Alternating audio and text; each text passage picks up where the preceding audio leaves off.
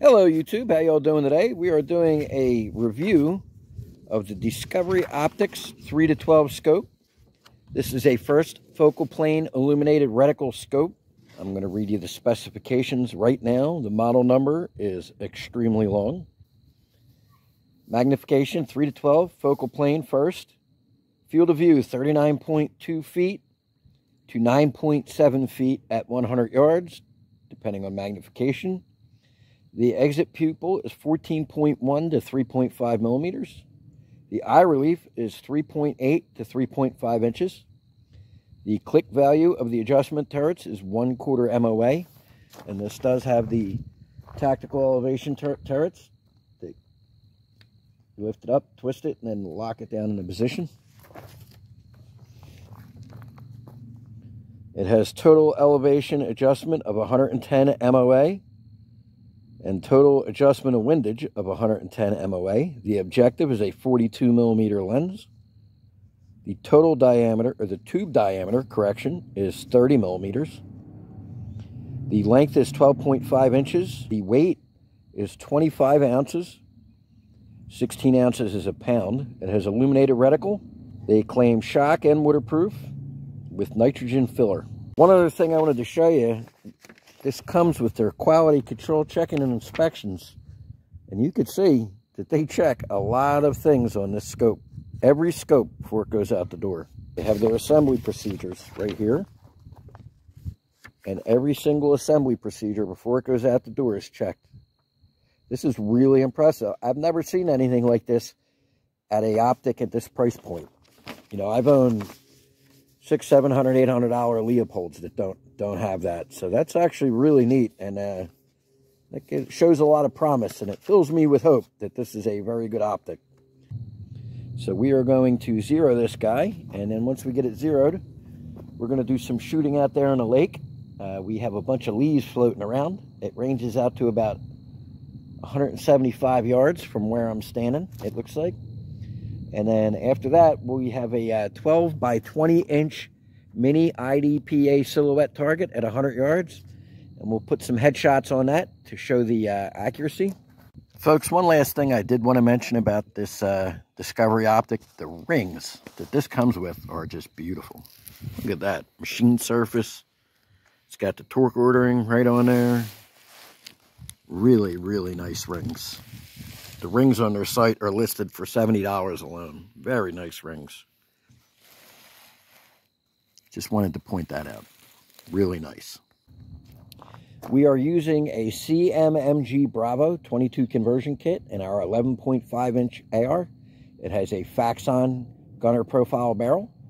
And we will be using Remington Golden Bullet bulk ammo for the test. That's a high velocity round. I get right around 1,175 to 1,200 feet per second in this barrel with that round. One more thing I should mention, we have the included sunscreen attached up here. This screws off up here, and then the scope will end right there. Let me twist that off and we'll show you. And as you can see, you can unscrew the sunscreen here. So that's got a lot of threads, and it's a much more compact scope. And that actually looks really nice in there. It's a very handsome variable optic. And one thing I will say also, it has an extremely fine reticle. Normally, I don't care about illuminated reticles on scopes. I don't think it's really necessary, especially if you're using a weapon-mounted light. This one, the reticle is so fine, it's got to be a 1/4 MOA reticle, I swear. It's super fine.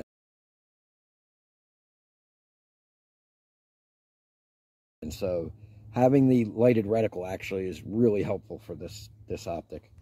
All right, and we're going to be doing our shooting at 10 magnification. All right, folks, stand by.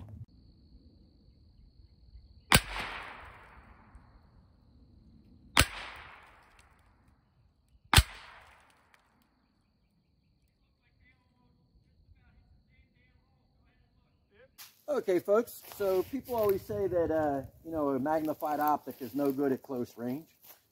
You know, that they're no good for CQB. They struggle with CQB. Well, there is a technique called the bind and aiming concept, where what you do is you keep both eyes open.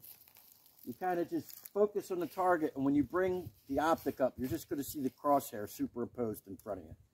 So I'm going to demonstrate the bending aiming concept here with this scope, so that you can see that you can in fact use these at close range. Here we go.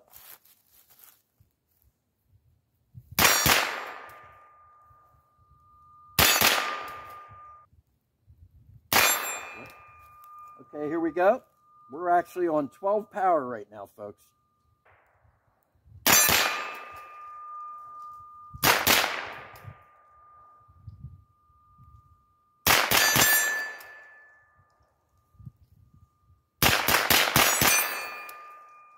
So as you can see, even with a high power magnified optic, and we will show you that that is on 12 power, by using the bending aiming concept, you could still score hits at close range quickly.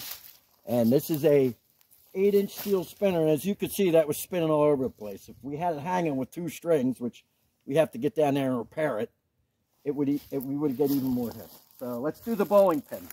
We're still on 12 power.